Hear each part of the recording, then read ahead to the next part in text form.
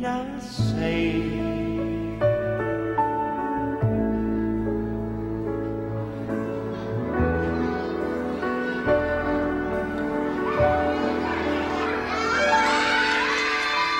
This is the Minami Koretsuno Kanazawa Municipal Elementary School, Grade 4, Class 1.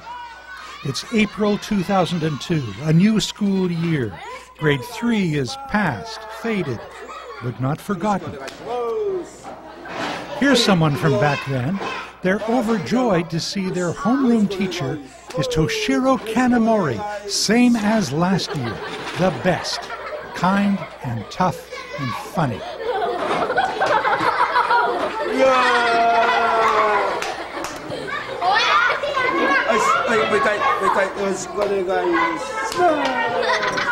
年間一番大事にしてやって言ったのは何やった？覚えするのは何しに来とるって言ってた？ハッピーになるためだってこと。はい、OK なら OK ちゃんと言ってください。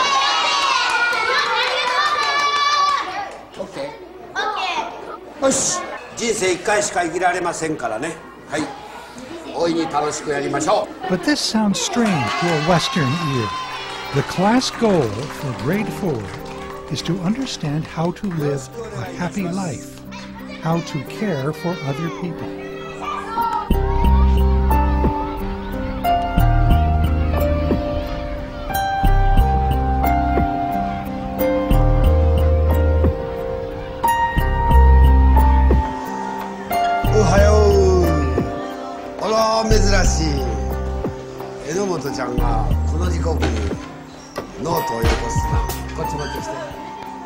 Mr. Kanamori's class has a tradition.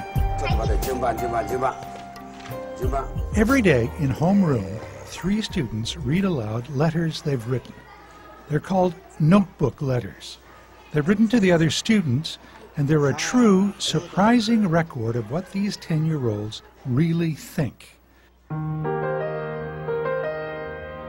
Happiness, irritation, determination, gratitude, whatever's real, because the other children will pick up whatever isn't.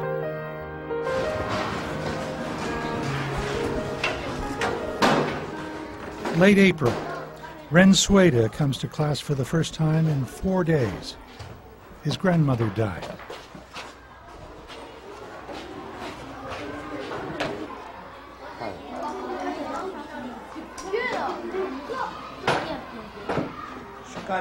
In his notebook, Ren writes about the death, the funeral, his loss.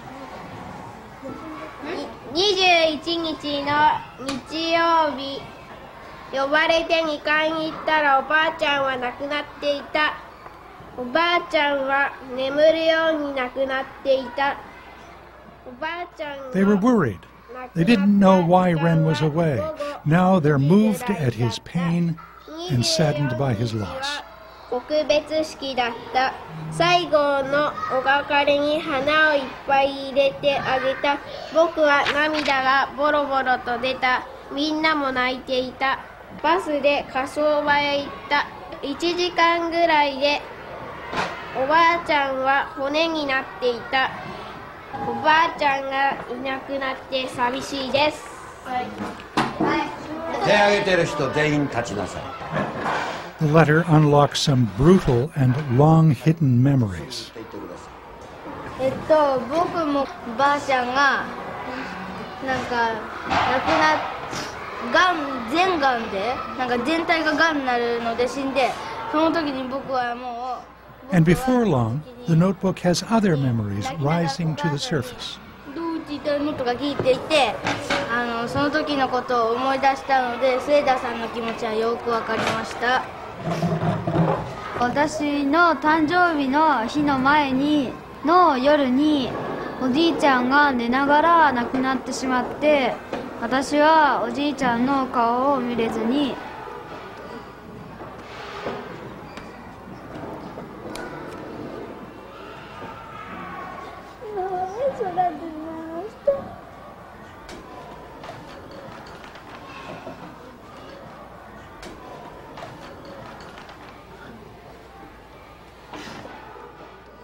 Mifuyu has been holding down her memories for more than half her life. 私は3歳の時にお父さんが亡くなって命の危機の時も書きたかったんだけど書こうと思ったんだけど書けないぐらい悲しくてそれで私はお父さんが亡くなった時には3歳だったんだけどそういうことが分かっててそれで She'd been afraid to talk about her father. She didn't want to seem different. She paid a price. 育ってたんだけどでも涙が止まらなくて電話ができないぐらいだったのでその話を聞いて私はすごく悲しかったです。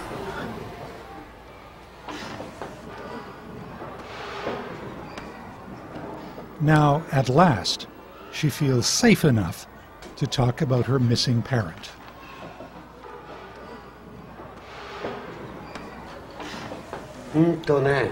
この学級で一番僕は辛い経験を持っているのは美冬だと思う。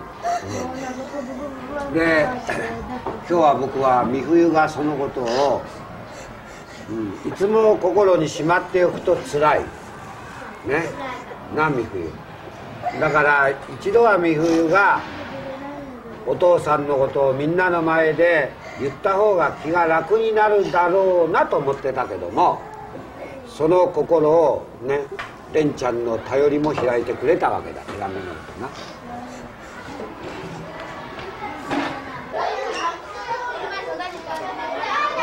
れ調べて分かったことを書いていくな。They're trying to understand. They all find it painful. Some find it unbearable.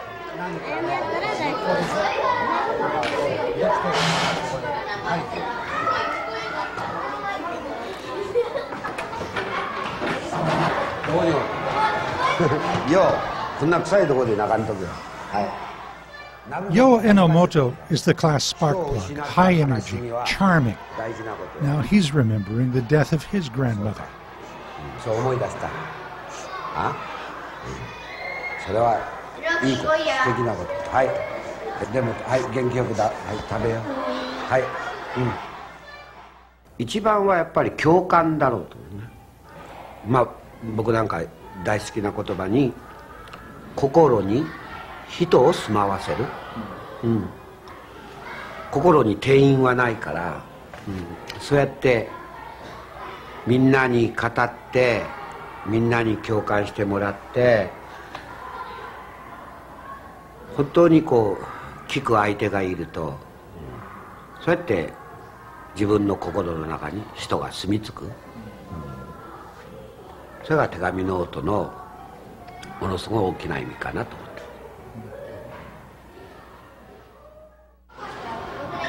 Now, Mifuyu's gotten up the nerve to bring a picture to class, her most precious picture.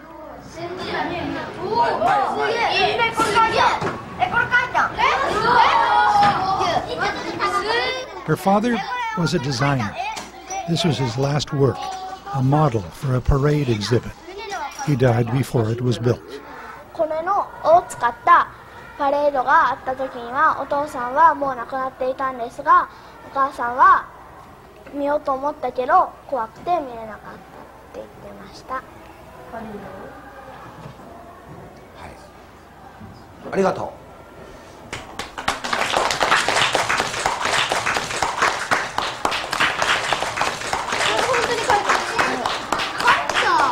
引っ張らないように見てくださいね。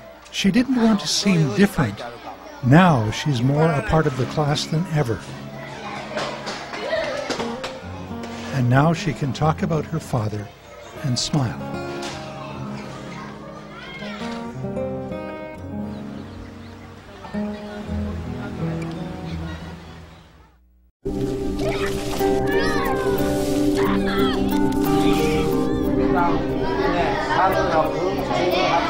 Mr. Kanamori is 57 years old. He believes the world values life less every day. He believes a teacher's job is to show how precious life is, Other teachers visit his class to watch and learn.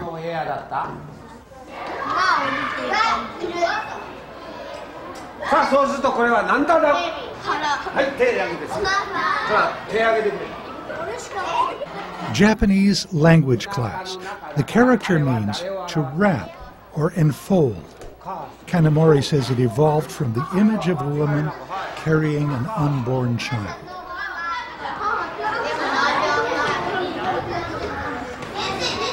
はい、つまりお母さんがお腹の中で子供をどうしてるかというと育てているんだな。はい、赤ちゃんをお母さんが大事そうにこうしている。はい、これは黙ってて。さあ、これは何という感じでしょう。さっきもう一人 Good teachers connect theory with life. だから包むっていうのはもともと丁寧に心がこもったことなんだな。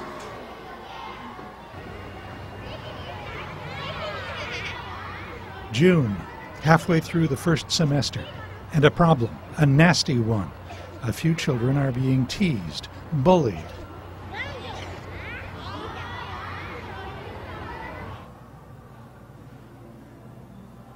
The bullies laugh at their test scores and make up stories about them.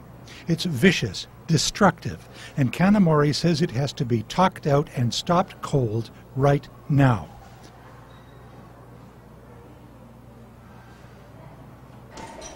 Bullying is contempt and hatred, completely indefensible. 本来軽蔑していたら友とは言いません。本来はね、本来はそういうものを仲間とは言わんです。自分の中にある友達を見下げている心と向き合ってもらう。 Fine as far as it goes, but nobody's admitted to anything. Kanamori wants the bullies to confess and explain their behavior.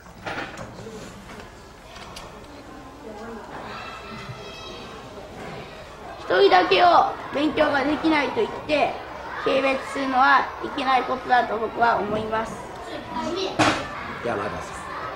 私は誰かに聞いたんだけど、触ったら呪いがつくとか、そんなのは絶対やってはいけない遊びと思いました。なんで私だって漢字がダメで算数がいいと両県が Nobody admits anything. Kanamori's had enough. 私も思ったんだけど、なんで軽蔑されないのかな。きれい事でごまかすつもりか、君たちは。自分のことをやっぱり棚上げして言ってるじゃないか。今の言い方だったらずっとさっきからズボーッと抜けてるのはこれだよ。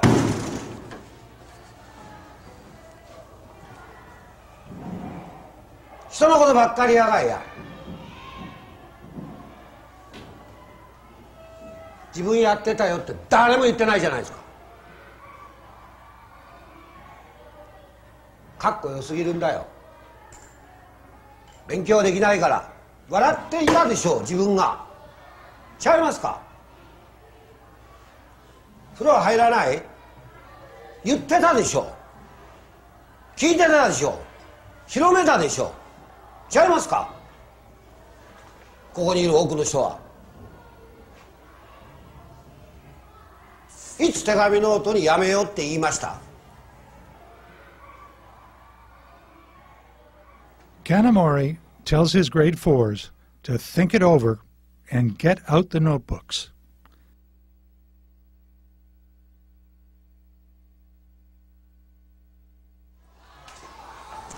The discussion goes on for days, and slowly some truths come creeping out. たった一人じゃない。誰一人でも噂を止めることができなかったんだろうと思った。私も噂を広めた。軽い気持ちで一人の女の子に噂を広めた。すごくひどいことをした。私は軽蔑はされてないからそのショックな気持ちがわからない。だから軽く言ってしまったんだなと思いました。私だって無視したり軽蔑したりしていた。私が悪いことは全然考えなくて悪くない人のことを差別していた。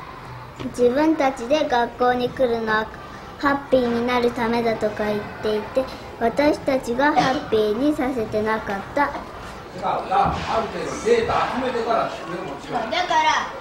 もしかしてあいつ作ったんやないから。 Today, the discussion spills over into lunchtime.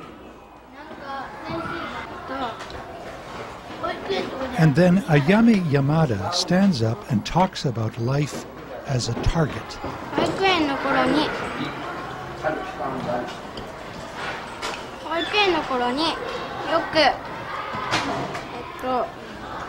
臭いとかそんなことばっかり言われていたんですけど、それが4年今思って私はその気持ちが分かってて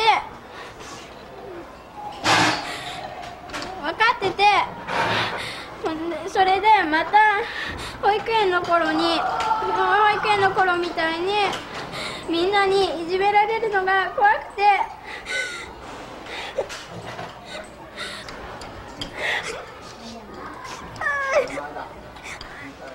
She knew how much it hurt to be picked on, laughed at. It hurt so much, she was afraid to shelter someone else. She is remorseful.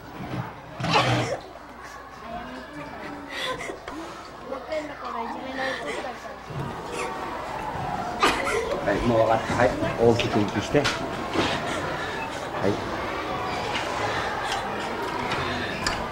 はい。山ちゃんの苦しみと悲しみと悔しさは分かる。The lesson? We're all vulnerable. We must admit it and go on. 後でもっとみんなに通じるように言うとくから心配すんな。なるほど。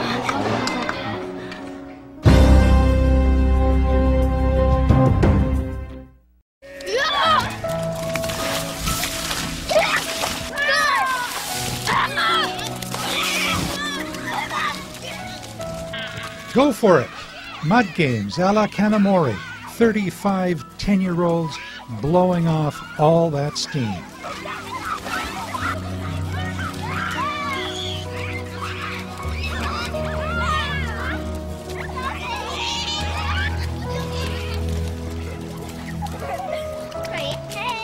It may not be tidy, but it's good for grade 4 class 1's soul.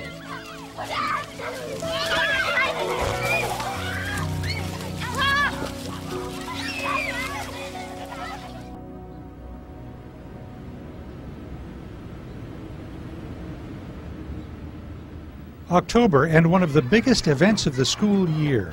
They've spent a month working in 3 teams building rafts.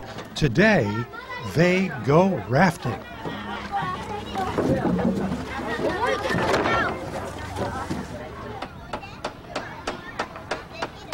The rafts are their work. They designed them, scrounged the materials, built them by themselves.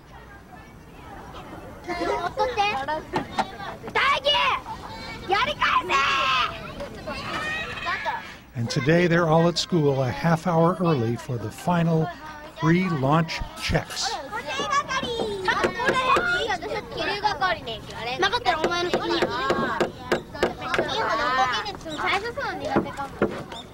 It's a long wait till 5th period. And there's trouble when they get there. Mr. Kanamori is furious. Yuto Araki has been chattering and goofing around all morning. Mr. Kanamori's warned him it didn't work. その態度なんですか。荒木、いつになったらお前のここがシャキッとできるんだ。大事な時にはいつも喋ってるんだ。笑ってるんだ。9月考えした時からずっとじゃないか。違いますか？じゃあなんでお前たちはずっとだって分かってて問題にしないんだ。荒木、お前は今日するな。する資格ない。考えろ。Everybody rafts but Yuto. He stays on shore. But Class 1 doesn't accept that. いい。それくらいの責任取らなきゃ治らん。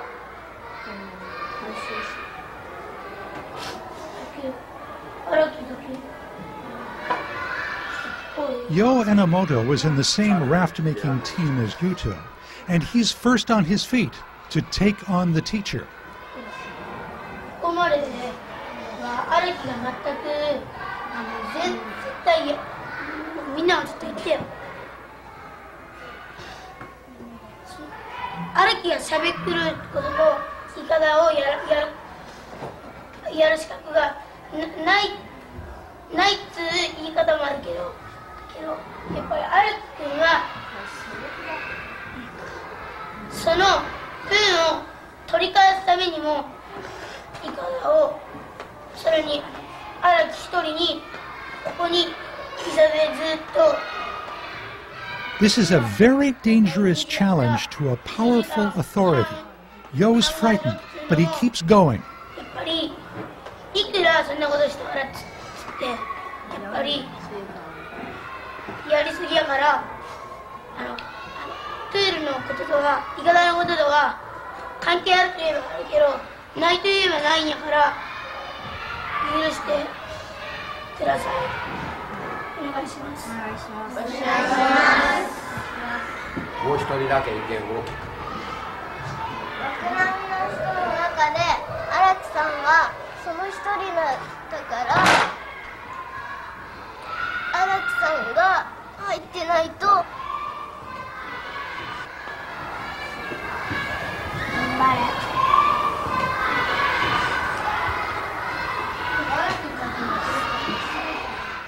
Maruka chokes up, and a classmate moves in to help. 荒木君は確かに悪いけどマリナは僕たちにも責任はあるので荒木君だけ残るのはもう差別みたいなもんなので荒木君が残るなら僕も残ります。俺も残る。言い方は先生にそんな全部頼ってやったことじゃないから俺らのみんなのことでもいいからあるからみんなが許せばそんな言い方をやめる必要はないと思います。みんなどう思いますか？みんながもうさっき許してくれって言って一人も荒木お前ここで残っとれってやつも一人もいないんだから荒木にこれをやらせてください。お願いします。お願いします。よう久しぶりにかっこいいこと言ったな。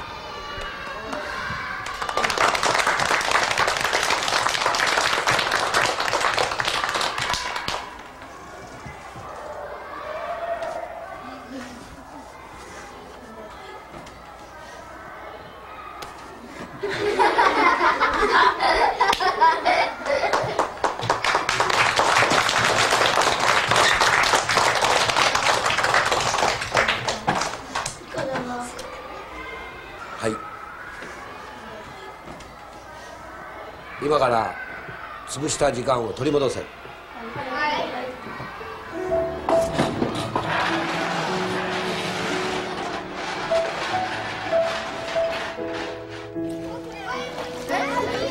Launch is 40 minutes late, but the rafters are happy.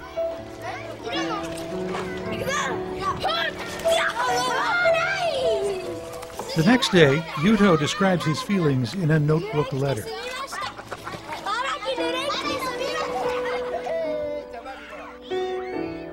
I caused a lot of trouble yesterday. I'm sorry.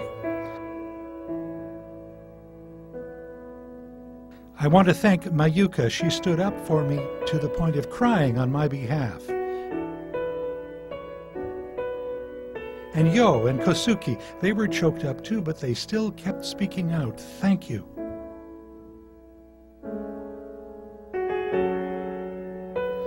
I want to thank everyone who cheered me up on the way to the pool. It should have been me crying all those tears.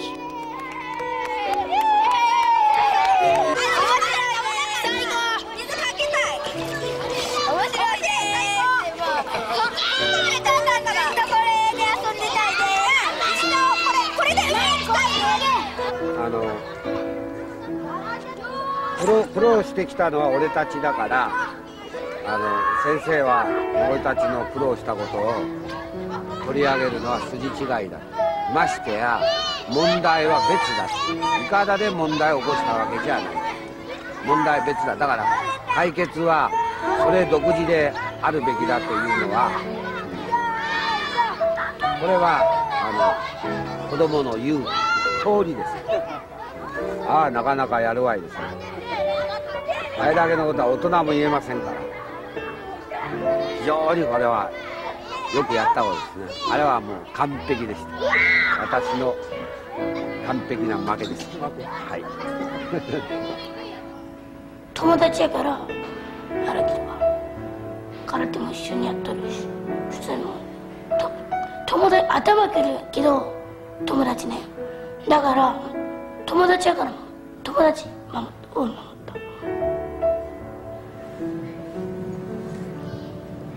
金森先生言ってたよ。学校へ来てるのはハッピーになるためだ。みんながハッピーになるためだって。だから一人だけハッピーじゃなくなるから。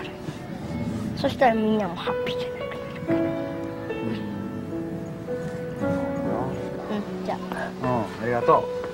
ありがとうね。Grade 4, Class 1 is a little closer to a family.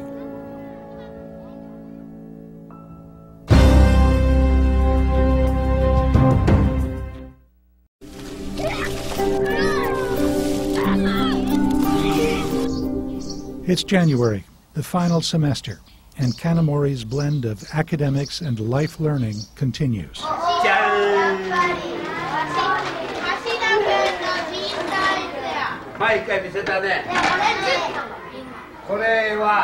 He assigns each student to draw a self-portrait, inside and outside, body, mind, and soul. You get an outline of your body traced onto paper. Then you fill it in with who you are, where you came from, where you're going.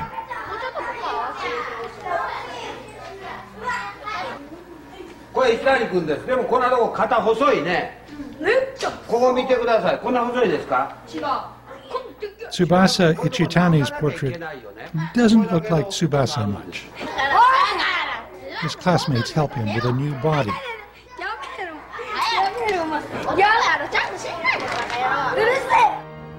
But there's a reason Tsubasa was shaky.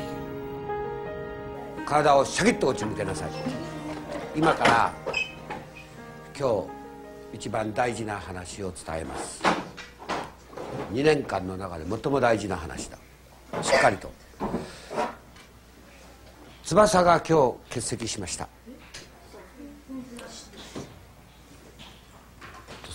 正確にはまだ言えないんだけど、翼のお父さんが今朝突然亡くなられたそうです。布団の中で朝気づいたらもう亡くなっていた。はい。美冬は私と同じだって今言ったね。美冬は3歳で突然にお父さんを奪われた。こんなことは次々と経験してほしくないし起きてほしくないけども、悲しいかな、命には約束がない。絶対だという約束はない。だからこそ生きることや命をしっかり考えておいてほしいし、翼を励ましてほしい。励ましてほしい。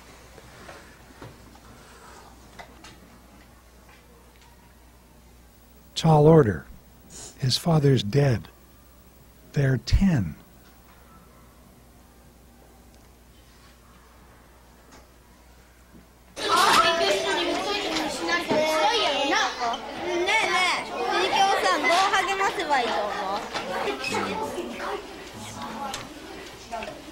そりゃ辛いやん。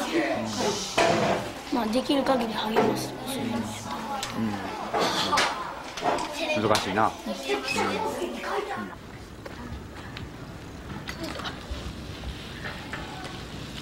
Here's a start. After school, Yo Enomoto and 3 friends call on Tsubasa with some snacks. ピッチャーに選ぶのめちゃくちゃ時間かかったよ。何を選ぶのに？スルメイカやろ？ピザやろ？まあいっぱい買ったじゃん。俺らやったら1ヶ月ぐらいのお菓子やな。いっちゃんどうやった？私見た。いっちゃん？まあ一応元気は明るかったけどな。微妙。前とありがとうって。ありがとう言ってた。Now, to business. Everyone in grade 4, class 1 writes Tsubasa a comforting letter.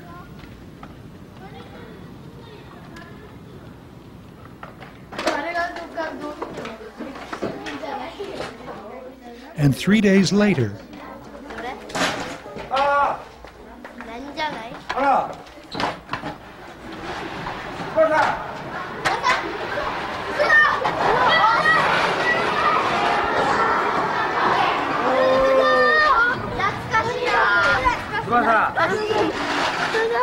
はい。翼お母さんです。はい。みんなには応援に来てくれてどうもありがとう。すごく心強かったと思います。学級代表、手紙、どうぞ。はい。いっちゃん。はい。これみんなな、いっちゃんに頑張ってくれやって、みんな書いてくれた。なあ、翼。明日から来るが。でも、今日ほんならゆっくり読んで。individual letters from children's hearts.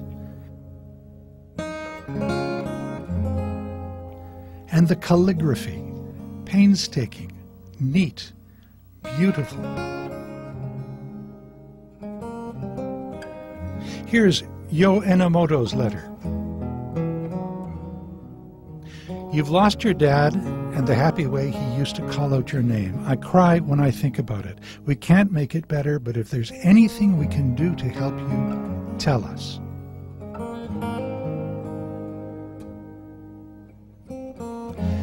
This letter from Mifuyu, the girl whose father died when she was 3.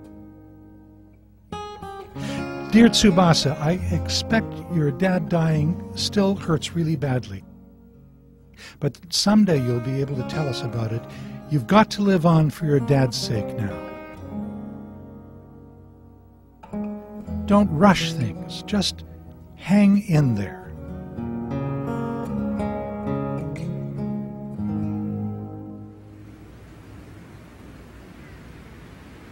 It's March. Only 10 days of school left for grade 4, class 1. They'll be broken up, shuffled to other classes next year. So the last family project has to be a classic.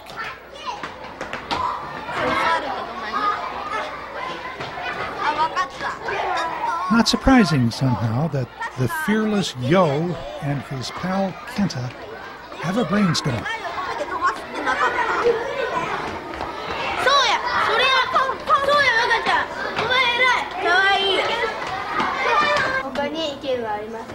Class meeting. They make their pitch. 僕は思うんだけど、翼くんのお父さんに翼くんのお父さんに手紙とかを送って、翼は今明るくてクラスのムードメーカーでとてもいい友達ですとか、そういうのを書いた紙を僕はした方がいいと思って。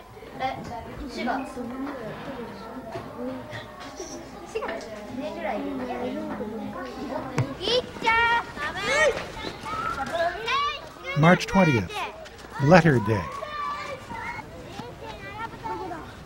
Grade 4, Class 1 can't get outdoors fast enough.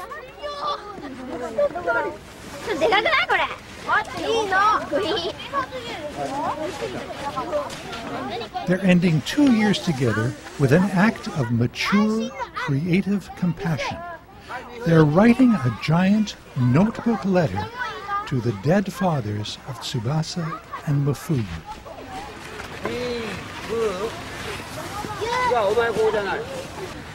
They scratch out their message in the hard earth. Each student writes one character.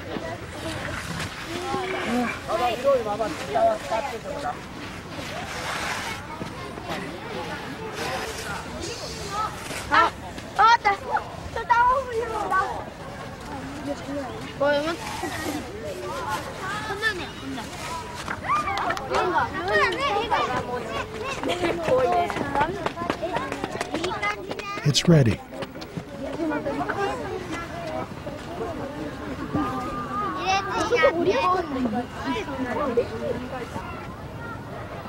And it's big enough, clear enough, careful enough that you could read it looking down from heaven.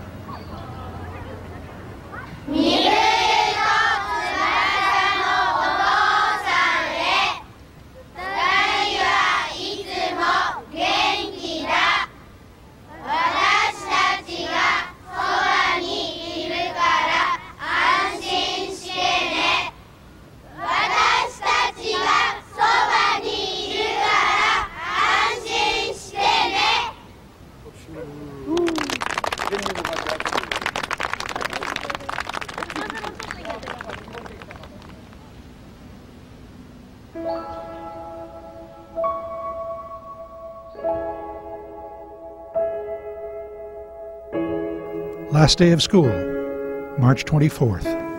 After 2 years, the students are going separate ways. One final time, Kanamori writes his favorite word, bonding. つながり合う努力を2年間やってきたと思っている。みんながやったのは、自分を分かってもらって、そして友達を分かろうという、そういう分かり合う努力でした。思い出に浸るのは僕は好きじゃない。だけど辛かった時に、あんな風な友達があんな風にしていたんだっていうのは励みになってくれればいいと思う。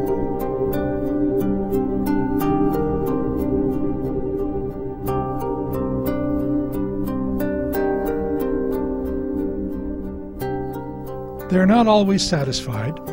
They're not always well behaved. They are 35 children.